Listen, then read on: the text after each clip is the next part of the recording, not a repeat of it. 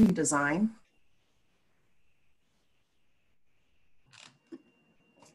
And then USXS Redesign. You'll come up with all the releases. And if you click on them, you can get more details. We do have new features added to the software, and I'm excited to have a demo with one of these later in the presentation. Please feel free to ask questions or submit a chat message to us. But we'll go ahead and get started. I hope everybody's well during this COVID time, but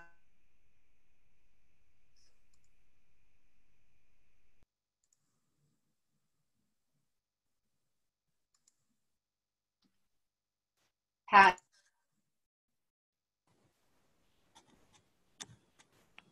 Pat, you got muted. Hold on, let me, okay, go ahead, Pat. Oh, there you go. You're unmuted. Thank you. So with COVID-19, there were several new funds added by the Auditor of State. In May, on the 7.42 release, the 507 fund was added, and this was the Elementary and Secondary School Emergency Relief Fund, often referred to ESSER. Also in the same release, the 508 fund was added, and this is the Governor's Emergency Education Relief Fund, often referred to as GER, G-E-E-R. In June, on the 7.43 release, the 509 fund was added, and that's Title IV, Part B, 21st Century. And in July, the 7.46 release added this 510 fund, which is the Corona's Relief Fund. I have added the CFDA numbers there for convenience. If any other funds become available, we'll let you know, and we will also add them to the redesign. So when they are creating the new fund, some of the fields that get automatically populated can be modified. I'm going to go down to the 500. And I'll show you the fields that are automatically populated. Oops, sorry.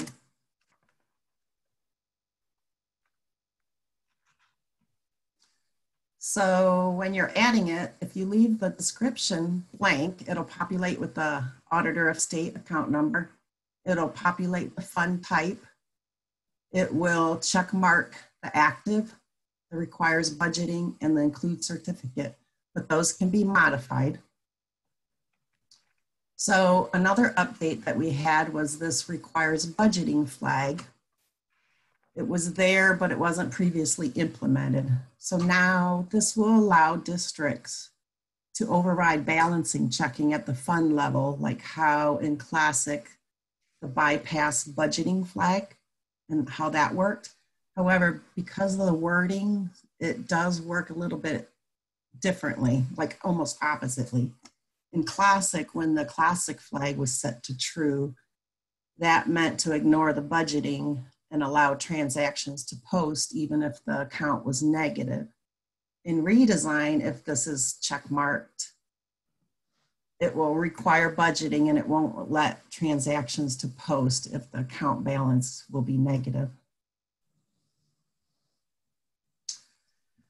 Another update regarding accounts is the hotfix 8.0.1, and that's regarding this mass add. Instead of getting an error this is more of an enhancement, because when the user uses the mass add option under the cash account, instead of getting an error and the account's not being created if there was like an invalid account, now the process will continue on and create all valid accounts with an error message that includes the accounts that could not be created with a reason why it could not be created. So then the user can manually create the accounts that were not created by this process or use the mass load option on the utilities menu. And I do have a screenshot of the errors. So you will see it mass added all the appropriate accounts except for like this one where it said error, and it was because of not a valid function code.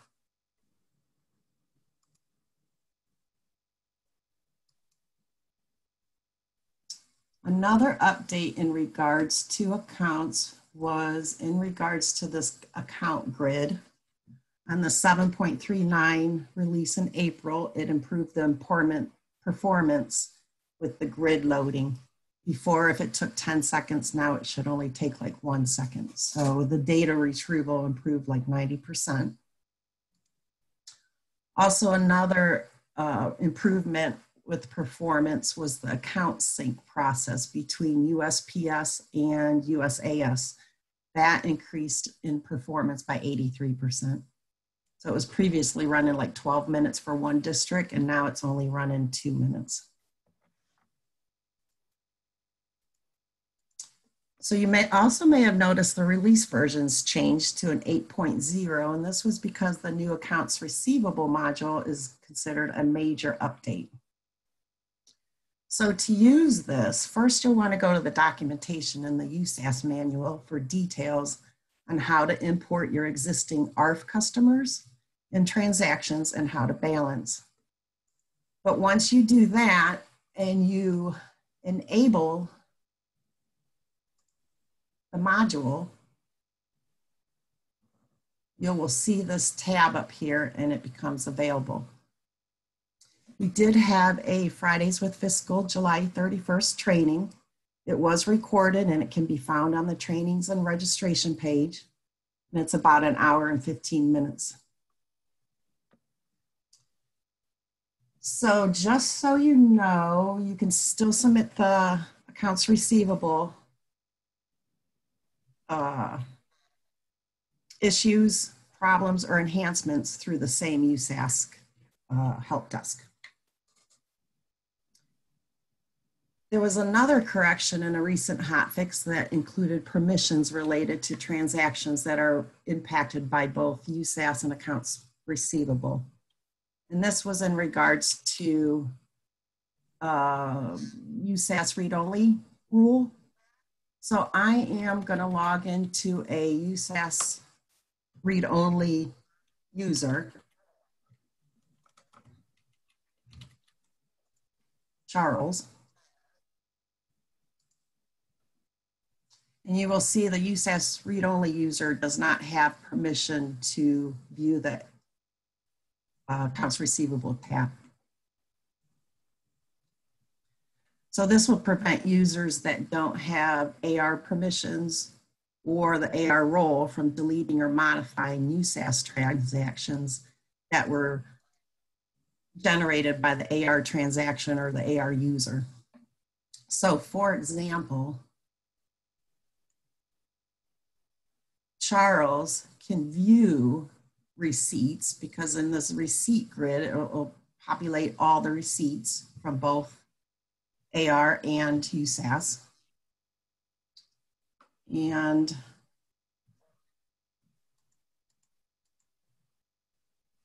let's see the receipt.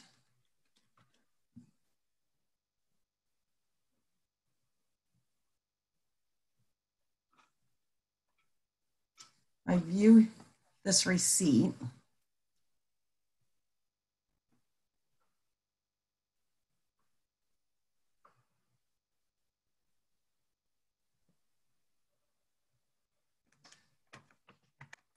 I had an example, I apologize, but this user, if this receipt was created by the AR person, he would not, this would all be grayed out. So he would not be able to edit, clone, or reverse.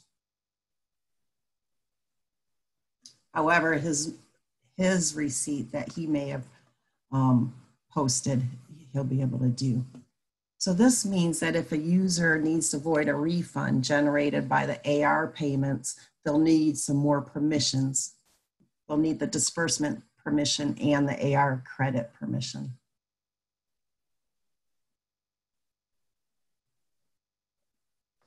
There was a rule update regarding requisitions. This rule is disabled by default and is not mandatory.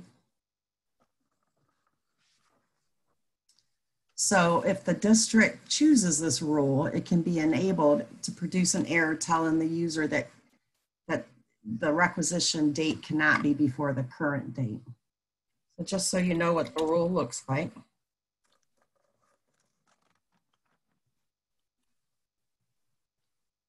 If you enable this, I already have it set for true. So then when I go to enter a requisition,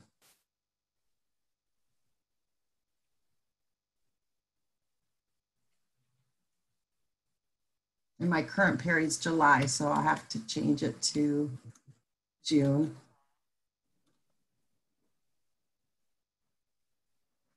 Now it'll give you the error, requisition date cannot be before current date. So if the district chooses to use that, they can set that to true. Another update was in regards to vendors. This was on the 7.39 release. So when you're adding vendors, you can now add the US territories. So now the US territories is added to the valid list of state abbreviations like Guam, Puerto Rico, Virgin Islands. So these codes can now be used without getting an error.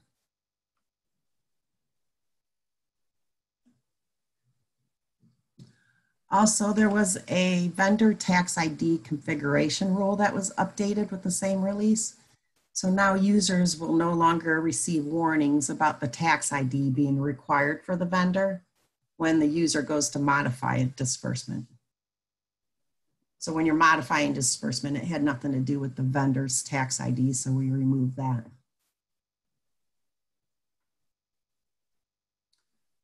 So regarding some disbursement updates,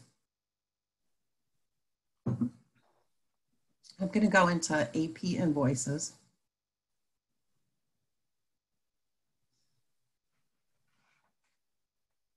And this was an update to the AP invoices to prevent modifying the vendor number when posting invoices. The change was specific to non-multi-vendor purchase orders in which the vendor should not change. So if I was to go and invoice this purchase order,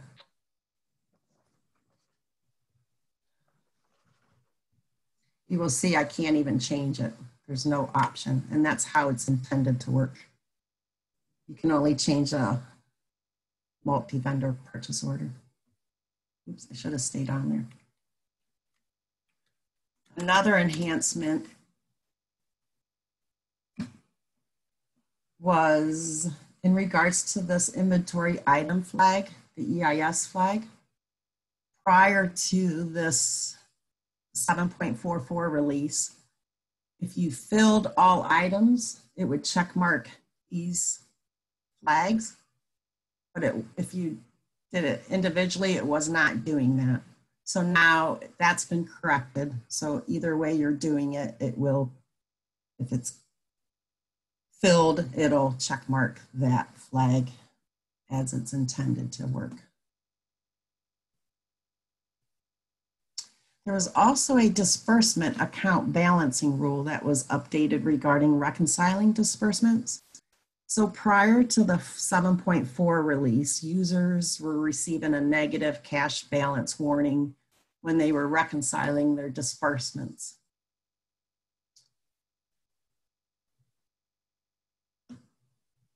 If there was a negative balance on the associated cash account. This warning was only in the pop-up warning. I can't show you because it's been corrected. But even though the pop-up warning message was there, it was not updating the totals on the cash account. So since that was confusing, the warning is now not being shown.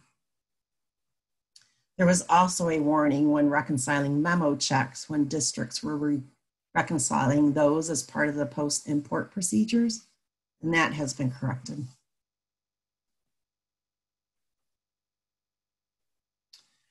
There was also a release version 7.42 that updated invoice items that had previously been entered with a blank receive date.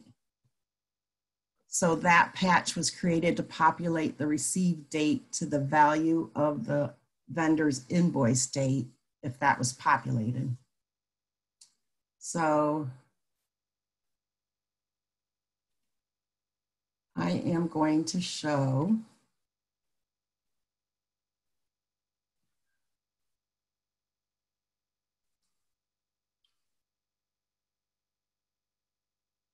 so you see, I'll make that darker. So this vendor invoice date was not entered by the user, so the receive date down here was populated by that date with that release.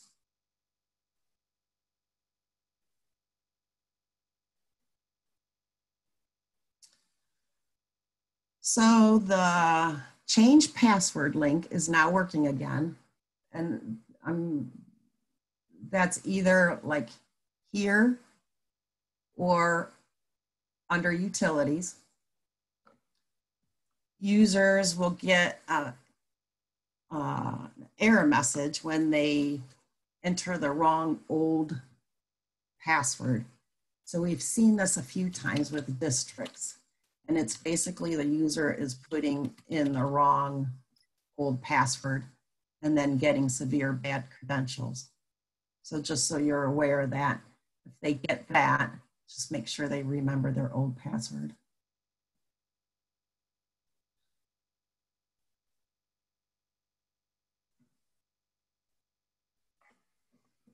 So another enhancement was if you have a district that wants one district member responsible for change in passwords, but the district doesn't want that user to be able to add, edit, or delete user accounts, it is now possible with the new password role.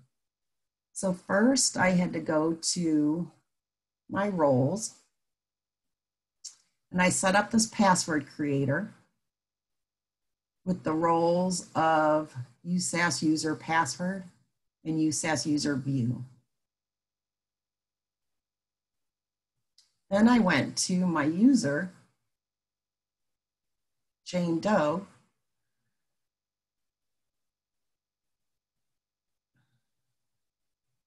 and assigned her the password creator role. So if I log into her,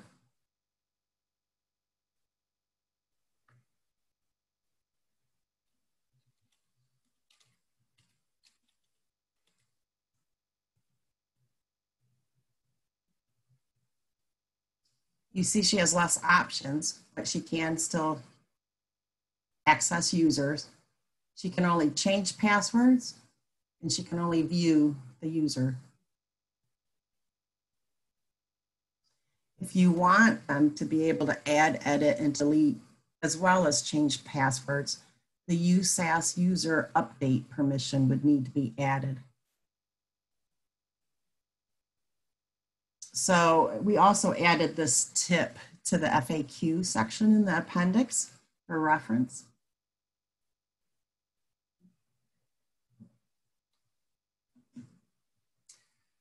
So now a new feature that I'm excited about to demo, and it's to post receipts and reduction of expenditure transactions with the CSV file. This was in the version 8.0 release. The USAS standard role will be able to utilize this import function or any user with the permission to create receipts.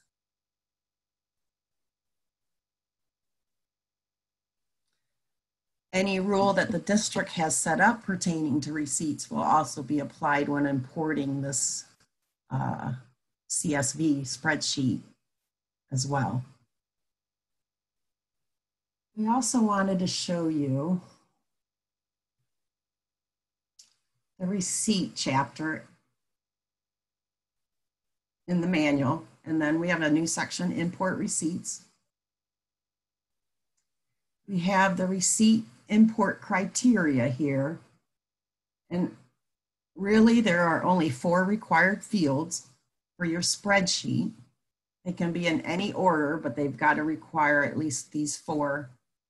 However, we made it easy and we have included a spreadsheet with all these formats already formatted for you. So if you would just download that, you can take this spreadsheet and just fill in your data, or have the district fill in the data and then use it. So I already have a spreadsheet already populated. I have a parent volunteer fingerprinting receipt, July interest, a foundation ODE payment with 3 lines, and a refund for Pam Bird. If I leave all the receipt numbers blank, it will auto assign the receipt number. And the key, remember I said these columns can be in any order. The key is each new receipt must start with a 1. So this is a new receipt. The system knows that's a new receipt when it's assigning a receipt number. Then it gets to the foundation payment, and this receipt has 3 lines. So that'll be the same, the system will know that it's the same receipt, and then it'll know that this is the new one to be assigned a new number. So that's the key. And I am going to take that spreadsheet and show you how it works. Again, you'll go to transaction receipts, and that's where I'm sitting here. You'll click in import, choose your file.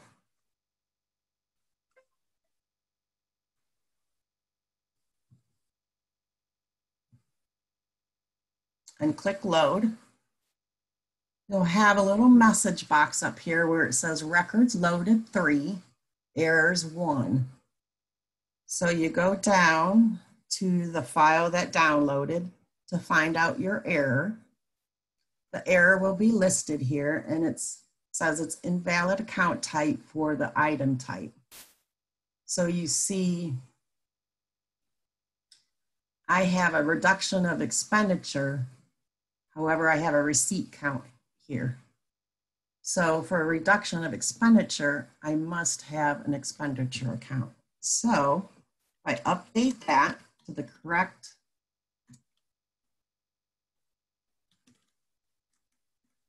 full account number.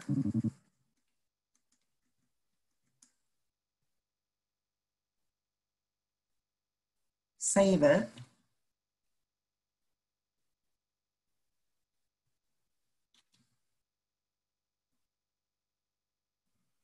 Go back to my USAS.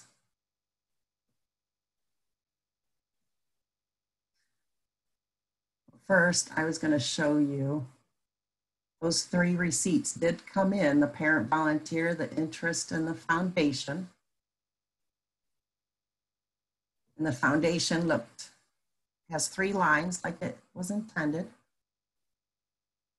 And now I want to import that corrected spreadsheet with the 1 item on it.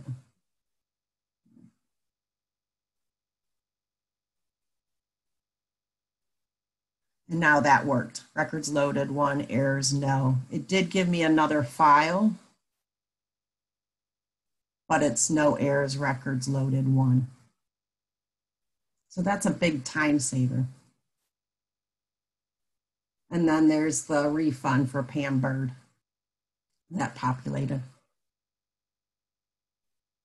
So the reason why I like it is because it was that easy, and it's a great time saver for districts. So we just kind of talked about an error. So now I wanted to show you a new section in the manual that we created under the appendix.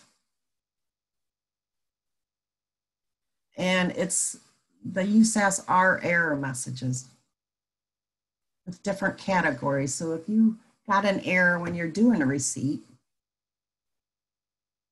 and it says that, it'll tell you the explanation what that error means. So we have this linked to the message below. So if you're doing vendors, you can go there for your error section. So that's been kind of handy. Check that out when you come across an error.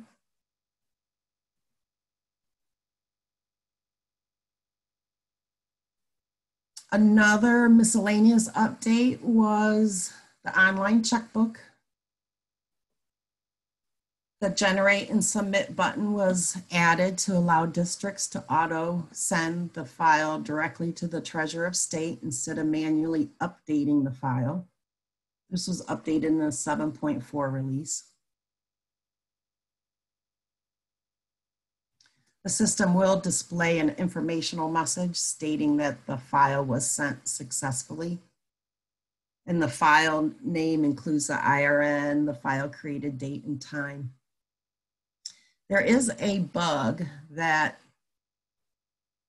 is in the file that's been created, and it's in the file prior to sending it to the state, and it has to do with special characters. So if you have a vendor in there that has like an @ sign, like at home, or an and sign, like Tom and Jerry or something like that, as the vendor, it is not picking up those special characters.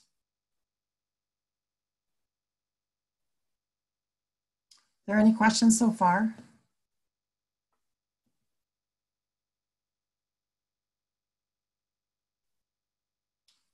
Okay, I'm going to go to the report grid. On the 7.45 release, we prevented users from accidentally importing a USPS report definition into the USAS application and vice versa. So a user can't accidentally import a USPS report definition now. On the 7.43 release, we added the PO number on the SSDT post-import closed purchase orders with the remaining balance report. This will help ITCs assist with the post-import balancing. And I do have a screenshot of that report. So this report will now give you not only just the purchase order number, but the item number, which will be very handy.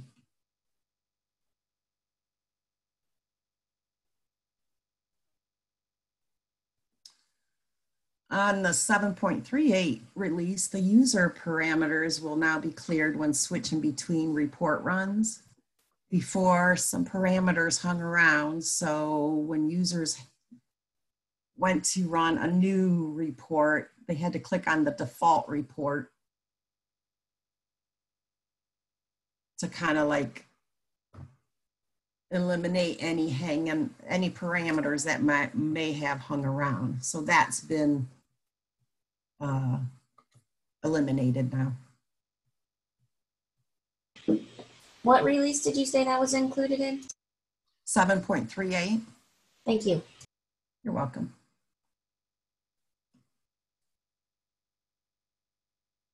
Also on that same release, a report improvement was made to include the district's name and date range in the report header for both the template and the canned reports.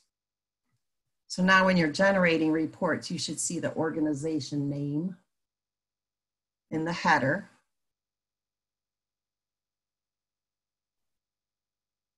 I'm going to run a cash summary for my 006 total as of period July. So if I enter any July date in this total as of period, it'll just give me as of July. And then I'm going to exclude accounts with 0 amounts. But then when I go over to my sort options,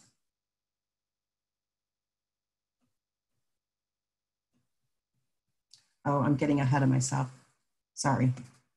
So now you will see the as of period here and the name of the district. If you run that same report and you click the show report options. It will have the total as of period up here, so it won't be printed down here like it was in the previous report. It's not going to be redundant. Also with this, there was a hot fix that was made because the district's name was being pulled from the core organization page, and the USAS standard user did not have permission to view this. So it was stopping all cron jobs from running, but that has been corrected too. It had something to do with the permission.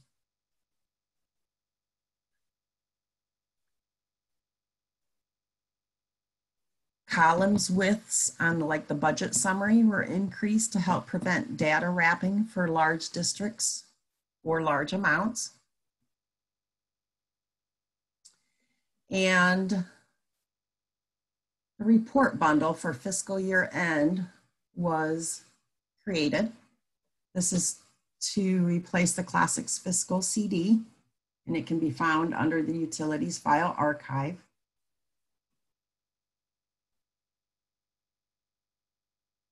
You click on the line, it'll show you all the reports that are included.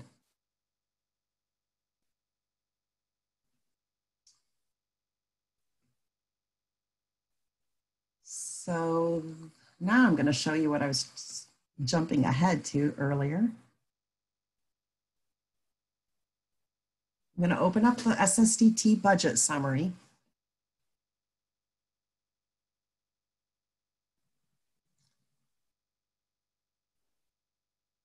I'm going to query my options to be a Fund 001. I'm going to add a function of 1100 total as of July. And then on my sort options, there's a new field that has been added. They added the forecast line to be a sortable property to assist districts with generating reports. So under the sort options, you will see the forecast line that you can click and drag over. I'm going to do a control break, and I'm also going to drag over the object 1 digit.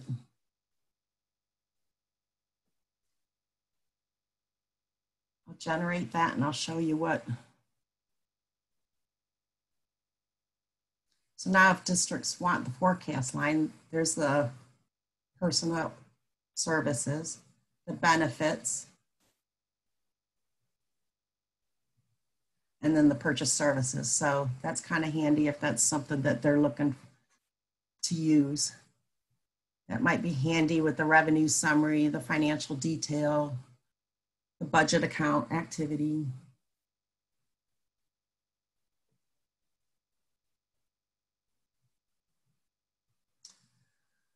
So I will conclude with some performance updates, which are always ongoing. In March, there was a performance update to improve promoting budget scenarios. So the system no longer gets stuck or hung up if there was an error. In April, they improved the performance of the appropriation resolution report by 99%.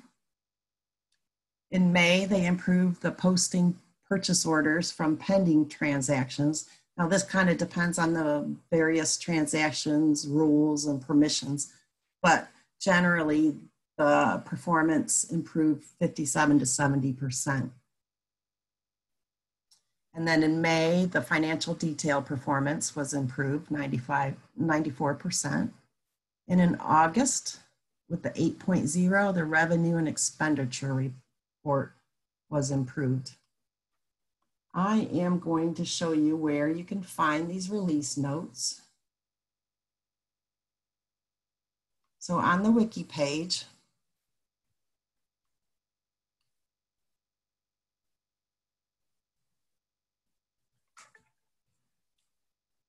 oops, sorry.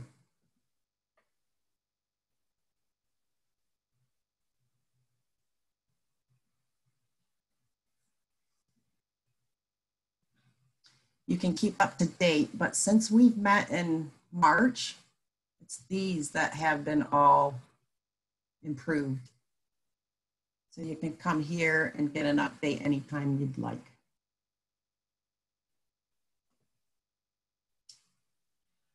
That is all that I have for USAS. Does anybody have any questions?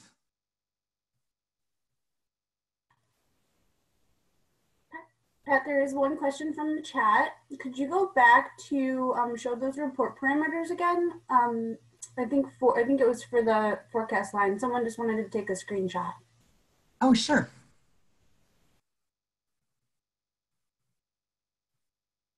Is this the right one? Or do you want me to run the report? I think this was it. So yeah, so Tammy requested it. So Tammy, if this isn't it, or if you want us to run the report, just let us know.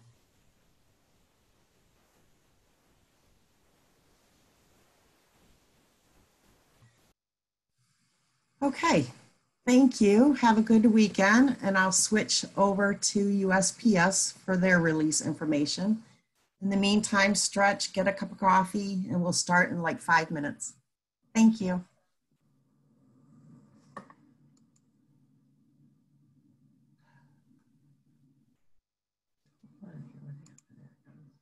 Oh.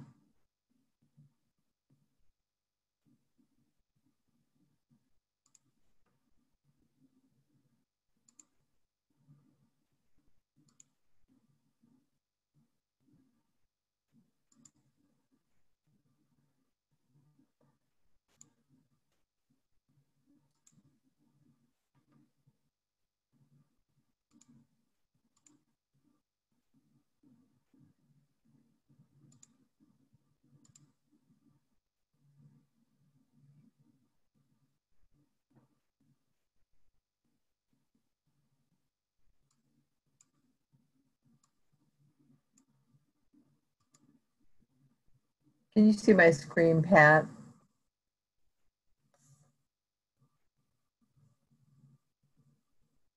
Yes, I can. Okay, perfect. I was scared you didn't answer. I'm like, oh my gosh, where'd volume go? Oh no.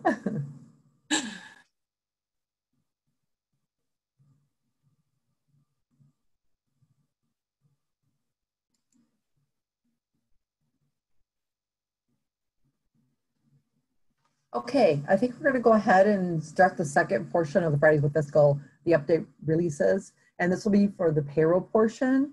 We're going to go ahead and start. The first thing I'm going to talk about, we had a few, well, more than a few, but we had some bug fixes that were added and done during this time, and we're going to be going over anything that was done from the 6.10.1 release through the 6.20 release, which is the release that'll be coming out today.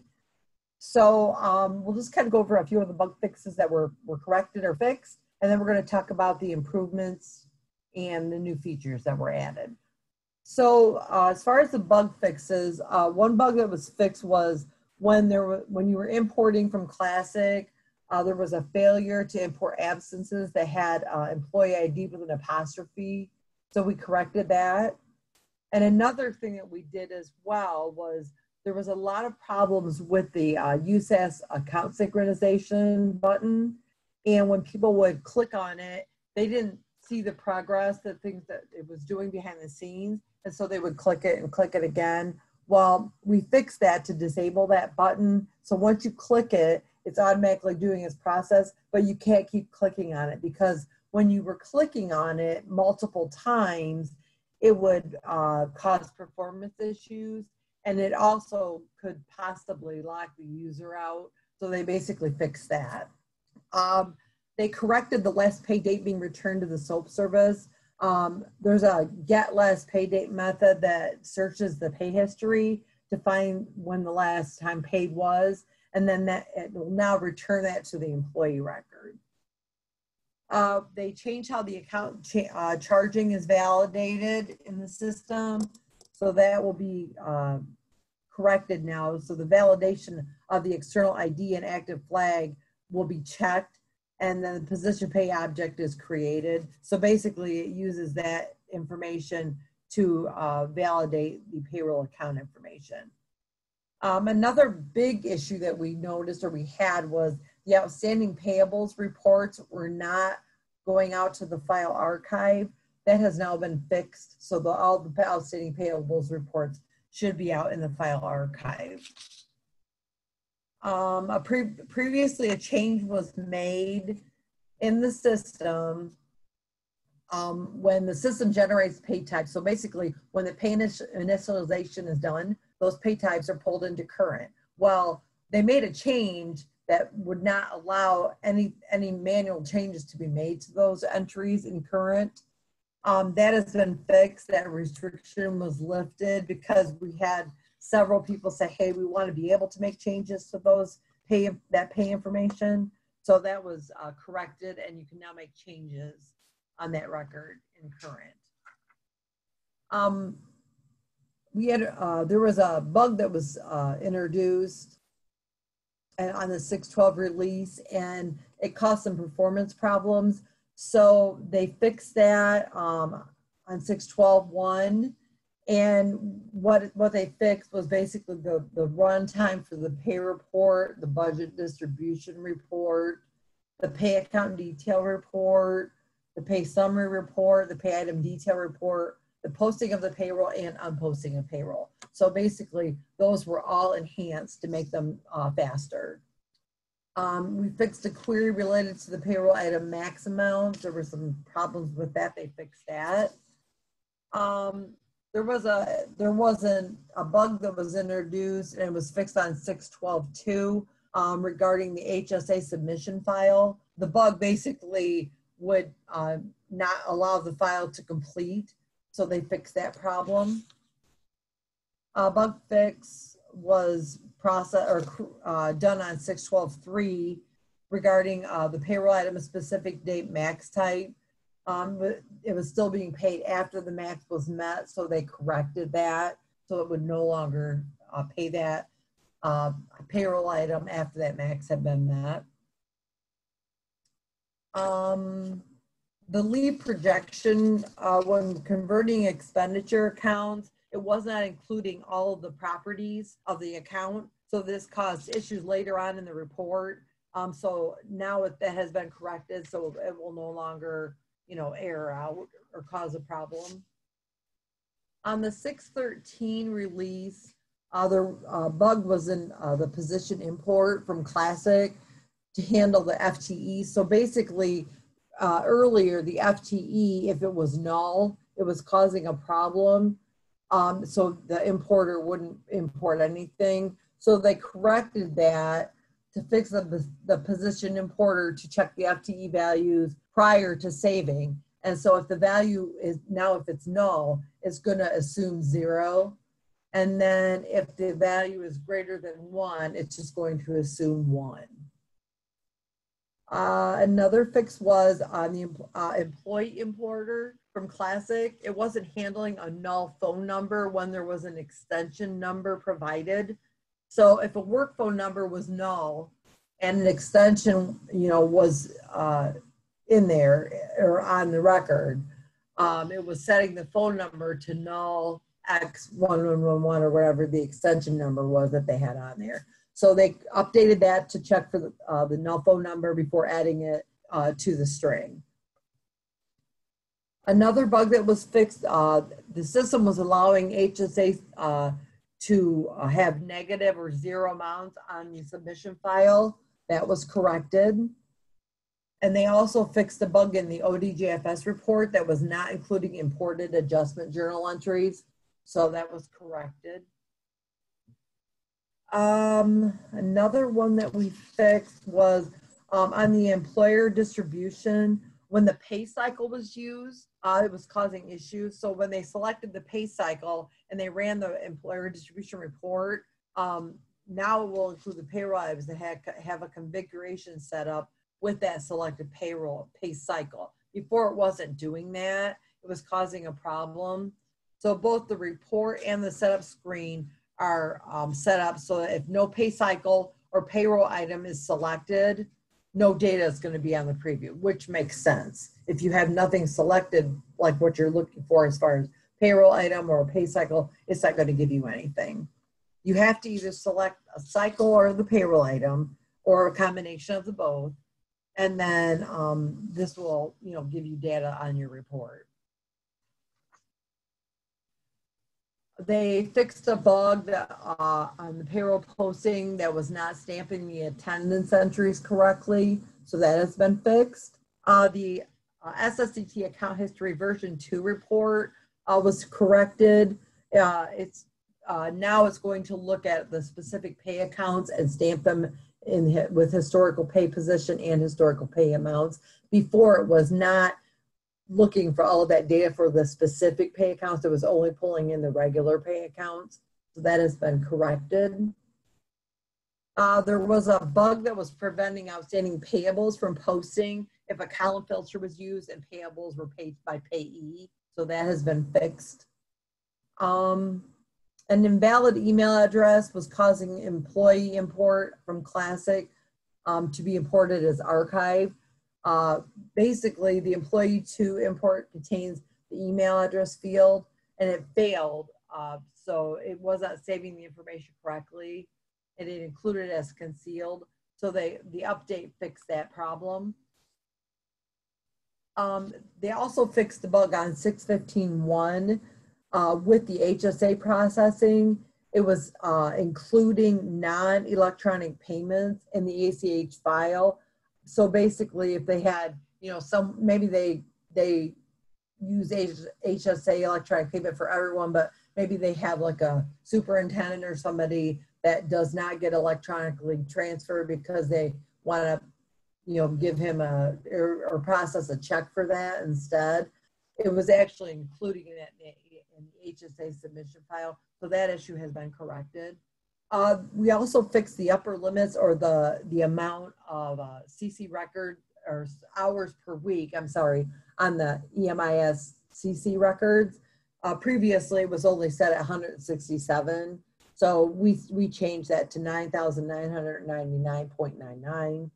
So now it should not have a problem with entering the hours per week. What else did we do here? We fixed a bug in the SER's non-advance report, which was not including manual compensation adjustments for contract days worked. So that was corrected as well. Let me see here what else we did. We fixed the problem with outstanding payables that was marking payables as processed, even if the amounts were not included in a check. So basically the user utilized the pay cycle option, the internal query that decides what payables were to be set as posted did not always take that into consideration.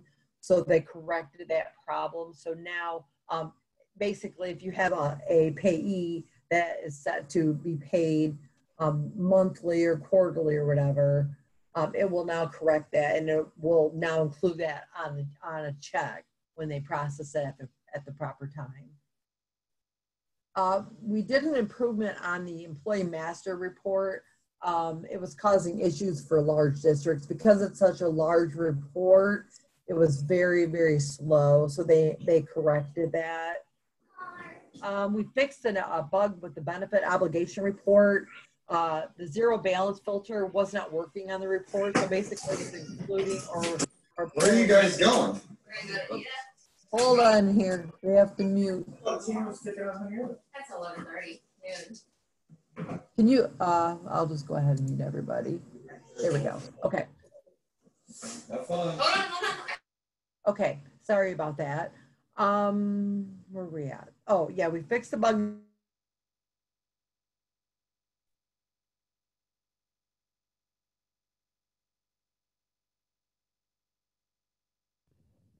Lori, you muted yourself. Sorry. I'm sorry. Sorry. Let's go back. Yeah, I just got a message saying I was muted. So let me go over that one again. So we fixed a bug in the benefit obligation report, which was supposed to zero balance or filter out any zero balance employees. It wasn't doing that. So we corrected it. So now on that report, any employees with zero balances should not be appearing on that report.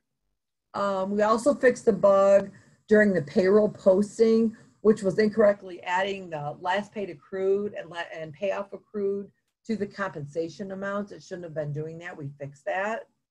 And then we also corrected an issue when you do the convert personal to sick leave, the issue D, which basically will leave one personal day and then convert the remaining to sick, was not set up correctly in Redesign. Like it is, like it wasn't working like it does in Classic. So we corrected that to match how the behavior in Classic works.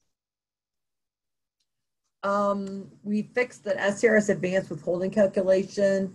They were not correctly including doc amounts when trying to go into the SCRS advanced. So if an employee was docked using a doc pay type, the amount of the doc was not being included in the gross used for the calculating of the advance amount, and it should be doing that. So we corrected that. Oh, hold on, I gotta turn my page here.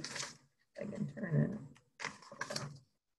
it. We fixed the bug that was preventing manual payment creation, so that was corrected.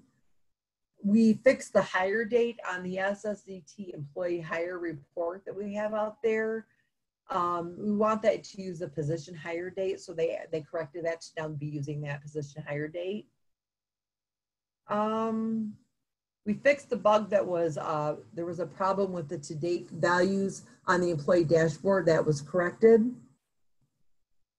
There was another bug that was allowing archived compensations to be paid through the current payroll. So that was fixed as well. We fixed the sorting of processed payments. So when you go in, when you're processing your payroll and you're running processed payments, we added something that will now include the employee full name under the building district and the check distribution options. We fixed a bug for direct deposits. When combining the payroll item, adjustments were not being included. Now a missed deduct tag is created for all deductions past the payroll item limit, which is a default of 24. So on the direct deposit, they'll see, you know, anything past 24 will be a missed DED tag. If a district created new contracts that included expenditure accounts that were changed on the USAS side, the account sync was failing to process the account transaction or transition. So the current code was assuming that every payroll account would have a parent account and a parent payroll accounts object, I'm sorry. And that wasn't true. So when they, the system was unactivated, when they unactivated the accounts in USAS, the new contracts, it was causing a problem. So they fixed that, they corrected that now, so they should no longer have errors or problems with the account information if they're adding those into new contract. We fixed the bug in the leave projection submission. The message basically was changed from account does not exist to, or account does not exist or is not synced to use no description found. Because before it was giving that message, account does not exist or is not synced with USAS. They changed that message to be USAS or no description is found. That was what was causing the error. There was no description found. So basically that's why that other error was being produced. So now we create a more reasonable error explaining why it's erroring out. We fixed the leave balance query to return 0.00 instead of null when there's no transaction found. We also fixed an issue in how leave projection was handling holidays. The system was charging the salary account and debiting the holiday account, which is the opposite of what it should be doing.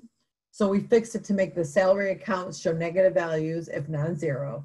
for both calamity and holidays, while separate leave accounts or the separate leave accounts were then showing positive values. And that's how it should have been working. It wasn't working correctly. We fixed that.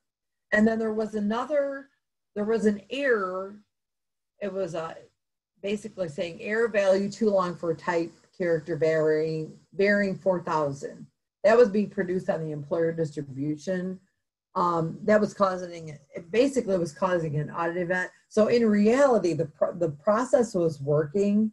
It was just the fact that behind the scenes, the value was too long, so it just took longer. So in reality, it was actually processing. So we fixed it so that error is not gonna show up any longer, because the initial time when it was given, the error was told to us or given to us, basically the process was working, and eventually they came back and said, oh, it's out there, employer distribution. There were like 3 entries because they had tried it 3 times. It actually worked, but like I said, everything behind the scenes was causing an issue. So they just got rid of that error on the UI, showing that error to the user. The next thing that we're going to talk about are the improvements and enhancements that were made to payroll.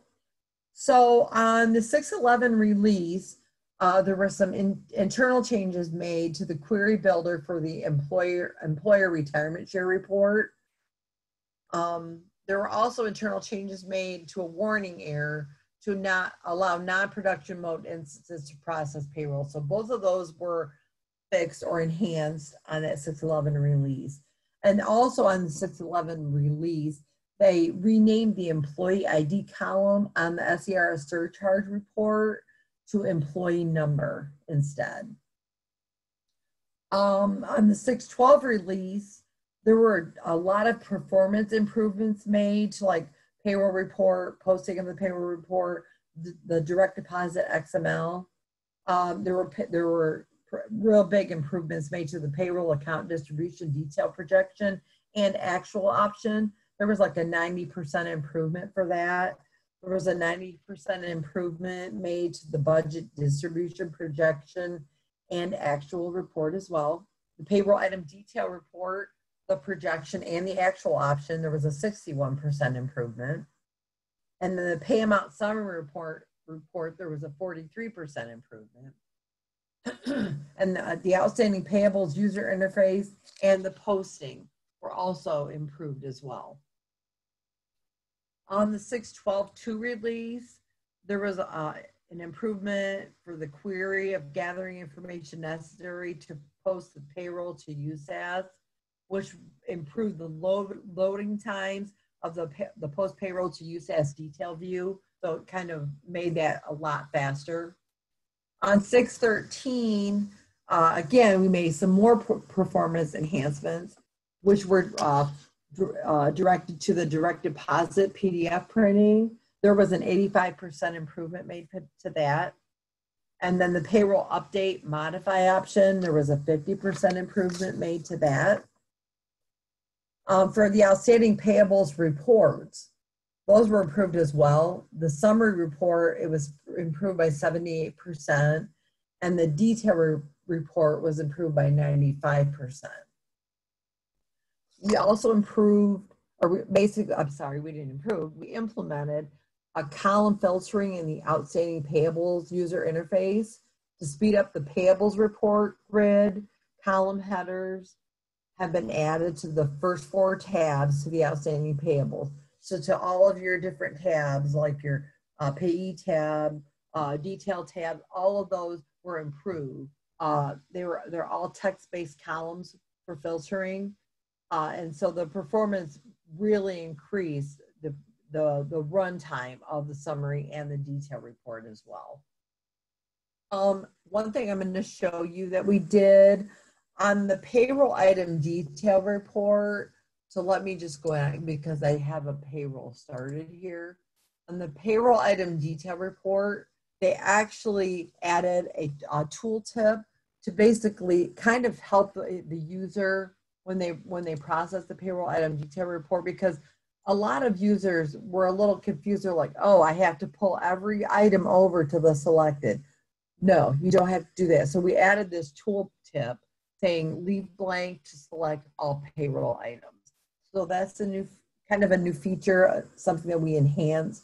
So it makes it a little easier for them to. And then the nice thing too, when they're over here, that same tooltip pops up. So they'll know that, you know, they don't have to select particular items. If they want to, sure they can, but they don't have to if they want to get all payroll items pulled on the report. Another enhancement that we made on the employee dashboard, let me just pull up an employee here.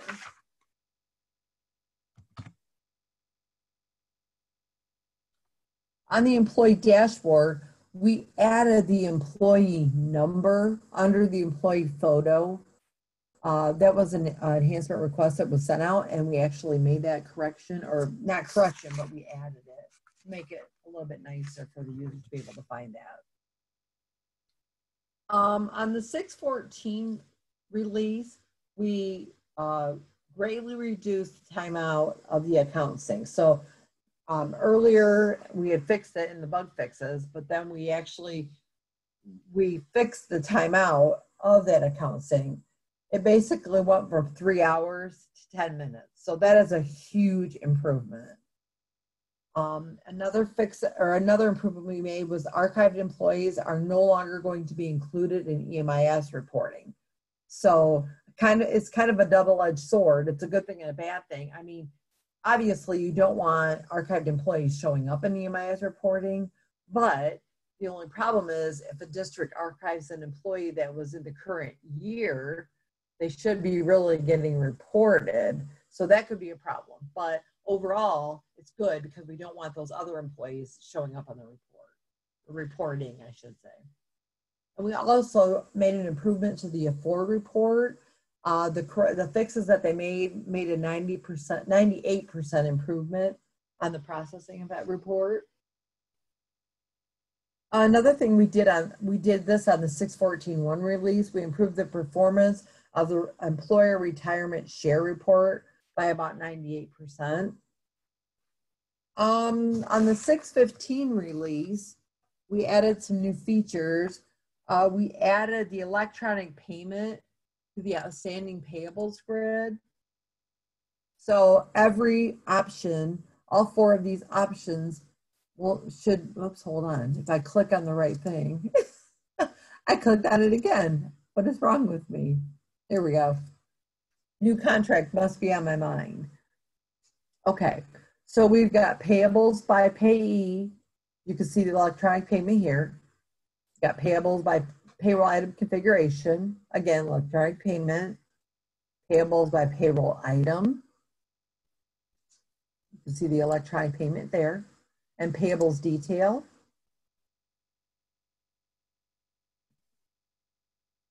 Oops, hold on.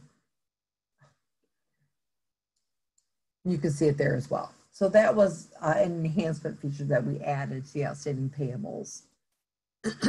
Another thing that we did, we allowed the payroll item configuration to be reportable on the grid. So if you're out in payroll item configuration, you'll now see that report feature or report option button available to use. You can create a report right here from that. There were multiple enhancements made to the job calendar report. And some of those enhancements included adding a page break option and an exclude archived job calendars. You can see both of those options here. It will also now print calendars without days. So like we're talking your default calendar, it will now print those calendars out. One thing you have to remember, you have to include the beginning and ending days, and you'll see that those are required fields.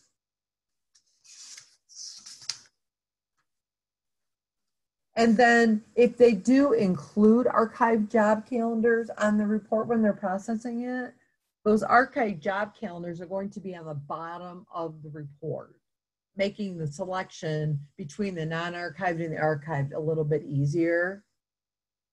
The job calendar selection is going to override the excluded archive job calendar flag, allowing the users to select both archive and non-archived if necessary.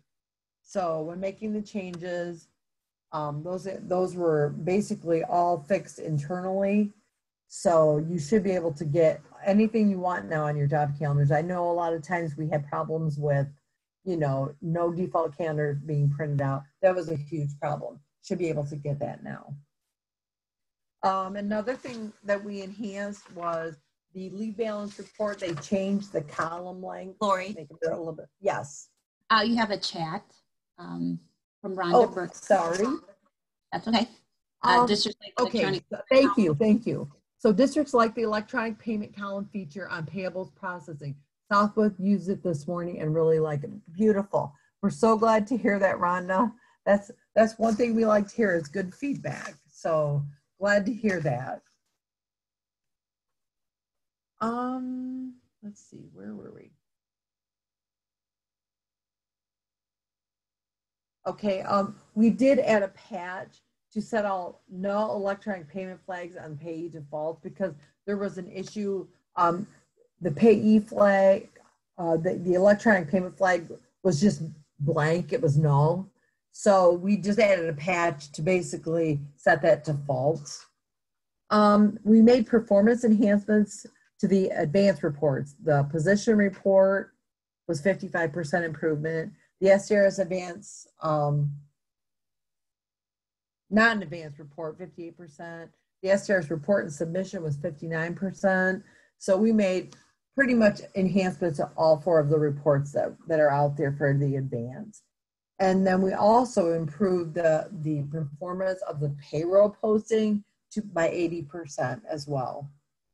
On the 6/16 release, we updated the employer retirement share to skip the SERS or STRS when a $0 amount is entered. Before, you couldn't have a $0 amount. Let's just say you had SERS set up at $25,000 and you had 0 in STRS, it would not process. It was causing a problem. So we enhanced that, we fixed it. So now, if a district wants to just run the SERS retirement share, they can do it and leave the STRS 0, or vice versa, do STRS and leave SERS 0. It will now function correctly. We enhanced the employer distribution report. I will show you, I made a screenshot of this and I'll show it to you if I can find it here. Here it is, okay. So basically what we did is we enhanced it by adding the parameter, the setup parameters on the first page. And then at the bottom of the report, we added a summary for all of the different payroll codes, as well as the report totals. We also set it up. So let me just go back to it here. I'll go to the report itself. We set that up so you can process it in CSV as well as Excel format now. And then obviously we have the sort option or the subtotaling option now. Those are features that you can use as well on that report. So they greatly improved that report, giving it a lot more depth, a lot more information. Let's see what else we have here. Another option that we added or made an improvement on is the employer distribution submission. We now allow for voided checks to be included. Before, when you were running employer distributions, the voided checks that were processed during, or that you want included on your employer distribution were not being included. So now at the bottom of the employer distribution under USXS integration, you can see all of the different voided checks. So you could go in and say you wanted these 2 checks to be included. You could include those in your employer distribution when you process. Another thing too, you'll notice if I change this from voided defaults, it gives me all this other information as well that can be included. But normally you're probably just going to be using the true option to pull in voided checks. But I just wanted to let you know that that was available. On the 618 release, we improved the performance of the payee payments view. The payee payments grid loaded it used to load a lot of abstract ledgers to do like all the basic calculations and display the amounts in the grid. We changed that. We moved the calculations to a database, so it pretty much eliminated a lot of the time that it was taking to get that information pulled in. We also added on 619, we added a validation for the EMIS contractor, the CJ records for the IRN field that was not validating previously. They corrected that. So now that field has to be populated in order to save a record. If a payroll payment was voided or unvoided, the compensation warning for calculating properties and when you were basically voiding or unvoiding was basically popping up, that error message was popping up.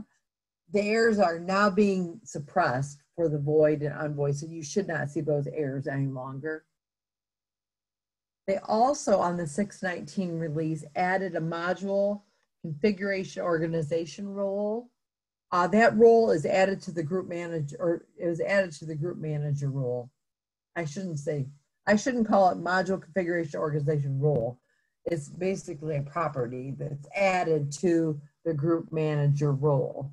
So if they have that role, if they have the group manager role, they're going to be able to access the account mapping, advanced sick leave configuration, check void message configuration, deferred absence posting configuration, EMIS reporting configuration, employee number automatic generation configuration, employer retirement share configuration, the ODJFS configuration, overtime object code configuration, payment printing configuration, STRS advanced configuration, and the transaction configuration, which we're going to talk about in the new features. So there's a lot of configuration records that they now have access to. And on the 620 release, which will be today's release, we have a couple of enhancements. The pay item code filter on payee payments grid was causing a massive performance issue if it was filtered on. The filter must be removed until we can make underlying changes to the architecture in the query. So we basically removed that text box for filtering on the payroll item column for now.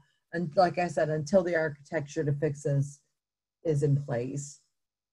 We also fixed the option when processing direct deposit notifications, either the XML or the PDF option, that the LPA or LPE pay types will be combined into a single LPE pay type.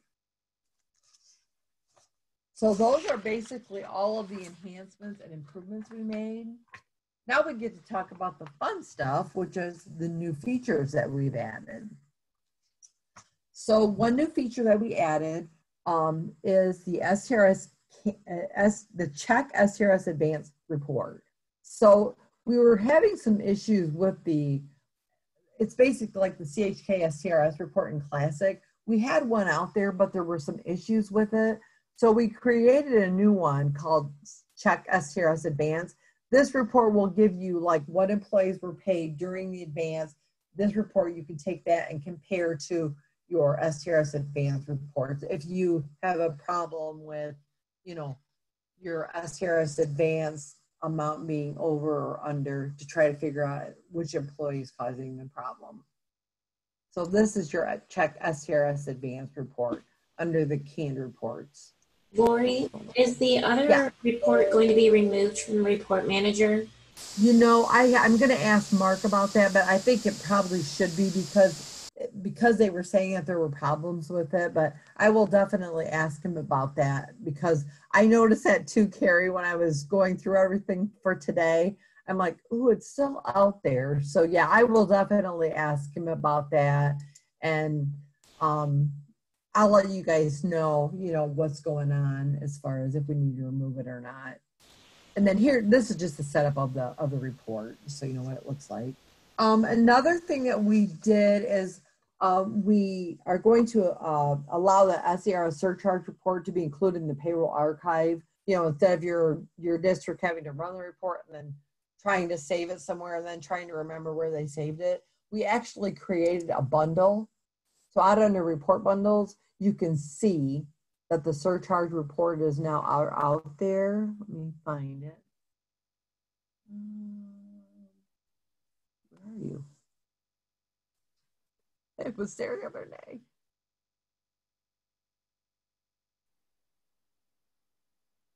There it is. Gee, I couldn't see it. It's right here. SERS surcharge. So basically, when they process the SERS surcharge report, it's going to take that and put it out into the file archive as well. So that's going to now be out there for them to be able to go back and refer to when they get the report from SERS saying you owe this much for surcharge and they want to do a comparison, they can do it. Another thing that we did in the PayRec import, we added the payee2 name field because it was requested. There's a bank that was requiring it. So we added that in both the import and the extract option. So it's available in both places now. Oops, hold on. I click on the right thing here. There it is, payee name 2. Okay.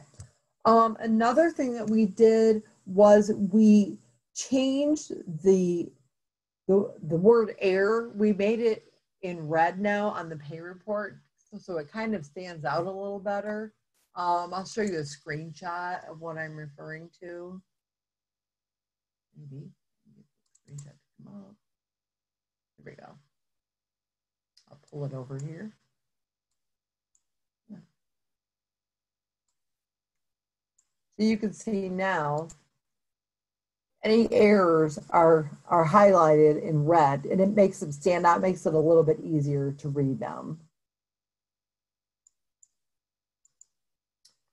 Okay, something else that we did is we're now including the organization name on all template reports. So anytime you run a template report under Report Manager, you will see the district name. So I'm just going to go in quickly and run this birthday report. I'll just run it. There we go. We have dates in there.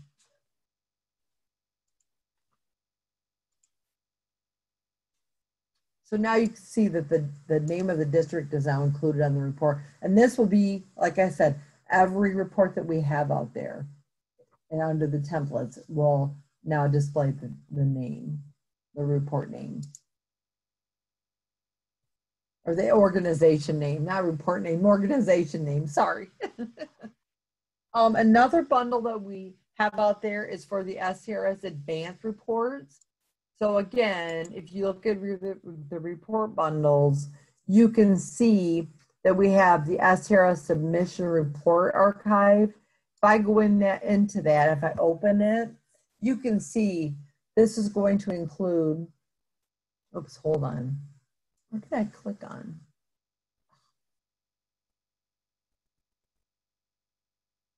Advanced, okay. There's two. We've got the advanced reports, which is this. This is going to load the advanced fiscal year to date report, the position report, non-advanced position, and download file backup to the archive. But then when they actually create the submission file, there's an SCRS submission report archive that will also go out there as well. Hold on. No, what is that? Oh my gosh, I can't click on the right thing. I'm sorry. So here's the SSDT SCR's report. So like I said, when they do the submission, that report will get created and be put out in the file archive. Okay. We added a new EMIS report to simulate data collections for employee and position. So if you go to the reports option, you'll see this EMIS reports feature.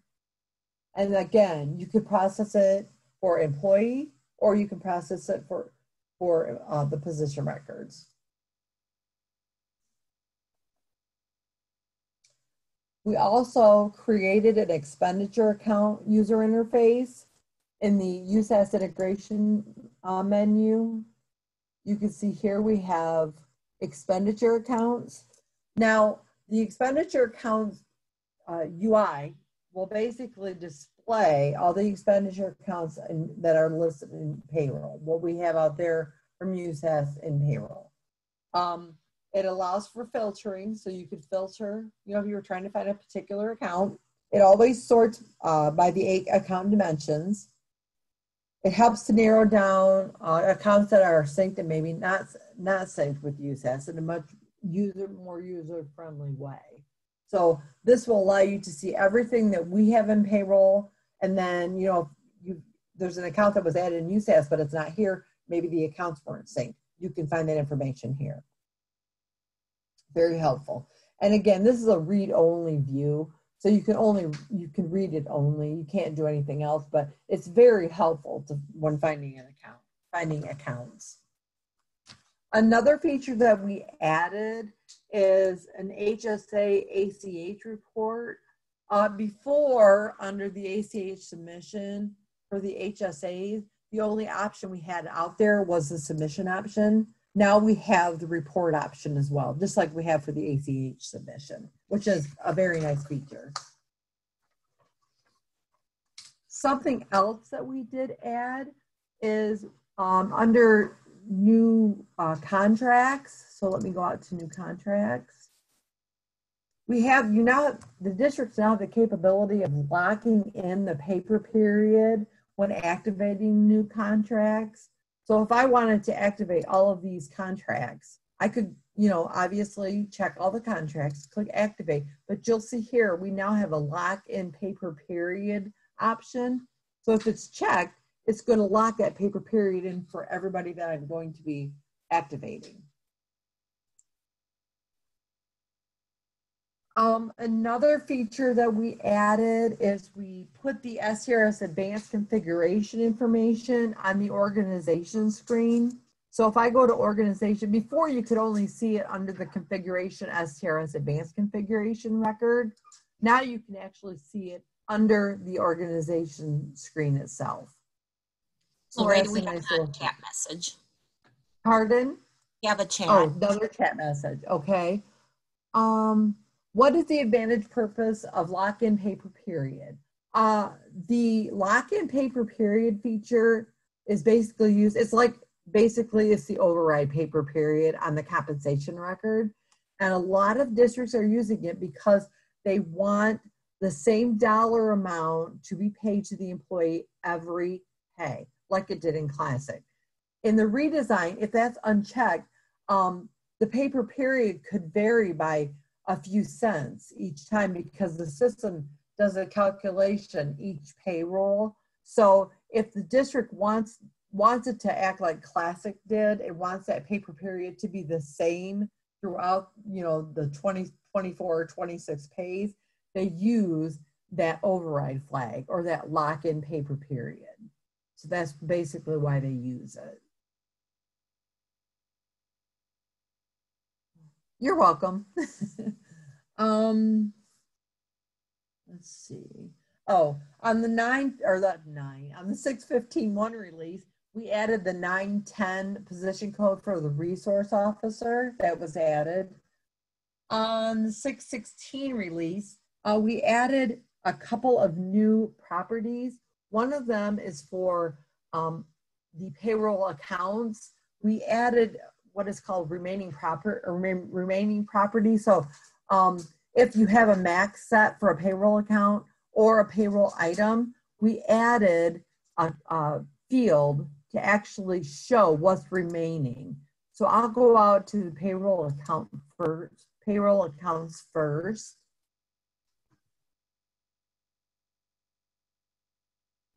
And I'll just pull up an employee because it'll show under the payroll account. You'll see there, like, here's the max, but then we have a new field that's called remaining max. So if someone has a max set, it's going to show you what is remaining for that max.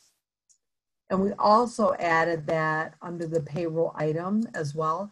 And we did that for employer and employee amounts as well. So let me go out to the payroll items and I will show you that. One thing that I will tell you while we're getting to the payroll items is all of these remaining max options are available under the custom report creator.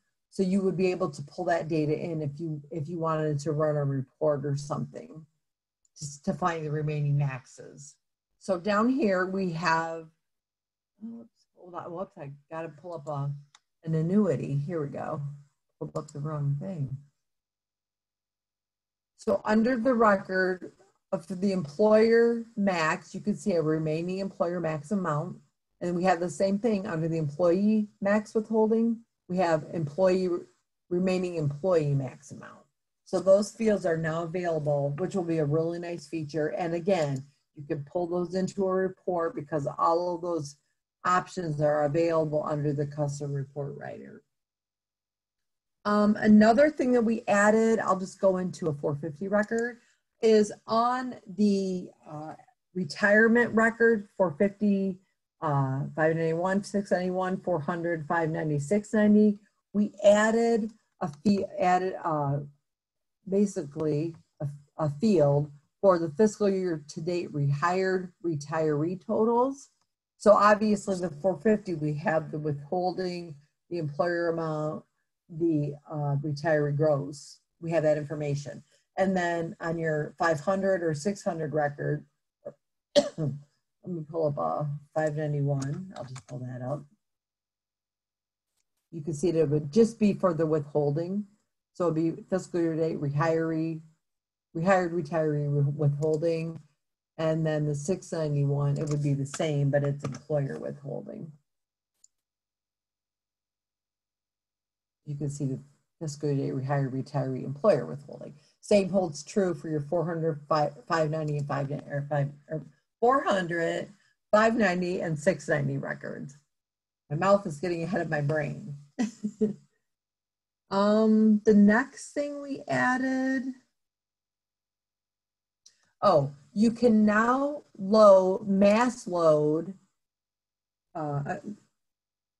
accumulation transactions. So if I go to mass load, you can see there's an accumulation transaction entity out there. You can now mass load that. So if you have a spreadsheet that you want to load into accumulation, you can do that by using the mass load feature. Another really big thing is, well, not a really big thing for us, but for the auditors, we have a report out there now for them. It's called AOS User Listing Report. It would give a listing of all the users for the district, and it's right down in the template reports. You can go in and process that. On the 618 release, here's where we're talking about transaction configuration.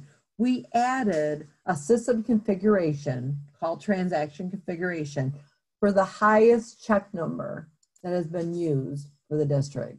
So if I go to configuration and go down to transaction configuration, I would be able to see that highest check number, or I have the capability of changing that highest check number if I need to. So that's a feature that we added that's available to the districts. Another thing, and this is the one I'm real excited about, and you probably are too at the ITC level, we added a new audit report. I mean, it's not 100%, it's not the best, but it's a lot better than what we had before. So it allows you to basically select a particular object, not pull in every ounce of data that is out there for the audit. You can sort, you can pull it, you know, if you just wanted to pull it in by employee, you can do that. Or maybe you wanted the employee and their payment, you can do that. You can select a specific user, basically meaning whoever processed, you know, whoever may have ran this. If a district is trying to find out, you know, who made a change to somebody, you'd probably leave this blank, and then it would show you all the users in the district that have capability of making changes. Then we have that select operation, which is like delete, modify, add, or if you choose all, you'll get everything. And then select the sort option, whether you want to sort it by the date or by the username.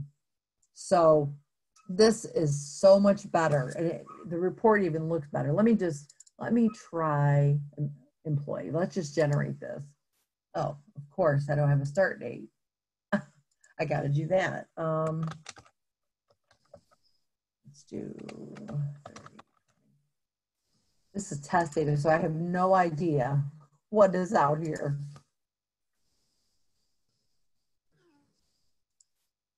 So you can, well, you can see we didn't make any changes in January to this test data. But again, like I said, this is really helpful. If you guys have already used it, you'll know it's a lot better than what we had. And we are still going to be making changes to it. If you select employee, can you select a specific employee?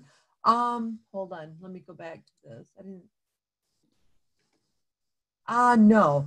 Right now, D, I don't think you can, because there's nowhere to, there's no option to select an employee. I'm thinking that's one of the features that we're going to be adding as far as, like, you know, selecting a particular employee. But for right now, I don't think we have that capability. Let me just, yeah, because we don't have those select boxes, you know, for employee or,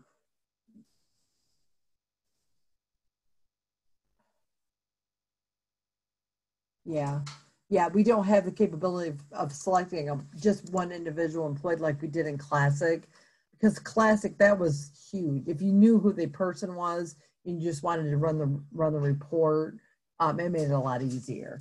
But that is an enhancement request that we will definitely do. Yep, Andrea said too, not at this time, have to search for the employee in the audit report. Yep, and that's what I was thinking. So we don't have that feature available, but it's coming. It'll be here hopefully not too long down the road. Let's see, what else did we do? Basically this last release, which will be today, we added a new another mass loading option. So let me go back to mass load. And it's going to allow you to mass load compensations. They can be updated or mass loaded, either one. So if you go to the entities, you'll see the compensation option. So now you can actually mass load compensations, non-contract compensations, legacy compensations can only be updated. You can update legacy compensations as well as your non-contracted contract. You can load contract and non-contract compensations. So that's a really nice feature that we added, and it's available. It'll be available today whenever our release comes out, which it may already be out. I haven't been checking my mail. So other than that, that's everything we've got to this point, to today. So does anybody have any other questions? Yep, and we do have a JIRA issue out there for that enhancement request for the audit report for the employee name. It's JIRA issue USPSR 5291, in case anyone wants to know that. Anybody else have any questions or concerns? If not, we appreciate everybody tuning in, and you have a great weekend. And I've got Oh, sorry, go ahead. Sorry. I got a two questions. One is Pat talked about in USAS of the setting a role for changing passwords, and it almost looked like USPS had that, but I was trying it and it could look like they could change it, but they couldn't click the save. So is that not? I do not think that's available yet, Nancy. Let me write that down because we may have a Jira issue out there just to enhance that. Change passwords. Okay. Yep, I will definitely check into that and let you know. But like you said, if the save option isn't available, it's probably not fully available yet. Right. I have just, and I'm sorry this isn't the place to do this, but I've got people on here, so it'd be good. I've been getting questions about the president's yes. thing, and I didn't know if. Yes, we've been getting those questions too, Nancy. And basically at this point, I will just tell everyone what I've been telling the 3 tickets that I've had for this. We are checking into this because there's a lot of things involved. Because first of all, this payroll deferral is for Social Security and Medicare. Well, obviously, most school districts really don't withhold Social Security unless you have board members or something like that. And the other thing right now is this is set, it's a deferral, meaning that they are going to have to pay this back down the line. And we're just doing all of our tracking because we want like something from the IRS or the Treasury of the state, or not Treasury of the state, but the Treasury Department to tell us, hey, it's mandatory. No, it's not mandatory. Hey, they're going to have to pay it back. We don't know if they're going to have to pay it back. We want to get all of our ducks in a row before we tell everyone, hey, do this or do that. Because I know September 1st is like the initial date to start, but there's so many unanswered questions about this that we just want to get all of the facts and tell everyone, to tell them correctly before we have people start, putting in stop dates and then having to keep track of what wasn't withheld. And it's going to be, I even went out yesterday and I've seen a couple different letters that were sent to the Treasury. What's his name? Menengus or whatever his name is. They're basically letters sent to him saying, we have to have more definition. We need to know what to do because this is going to cause such a hardship. Because if they're going to have to pay it back, first of all, it's going to be a hardship for the employees. I mean, because after December, if they have to pay it back, districts, how are they going to do it? Do you do it in one lump sum? Do you do it in multiple pays? There's just so many questions on how we're going to handle this. So at this point, that's where we're at. We are checking into it. Mark and Matt are on the case. They're already looking into it, trying to find out what we're going to do. And like I said, in reality, for the people that we're servicing, it's really going to only affect the Medicare, if anything. So, but again, you still have to keep track. If we stop withholding it September 1 through December, do we have to keep track of what was withheld but wasn't paid because, or not even withheld? Do we have to keep track of what should have been withheld and wasn't paid because they have to pay it back?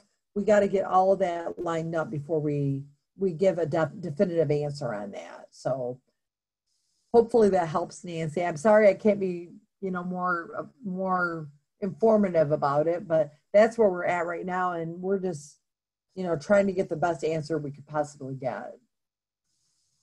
Thank you. Appreciate it. No problem. Any other questions?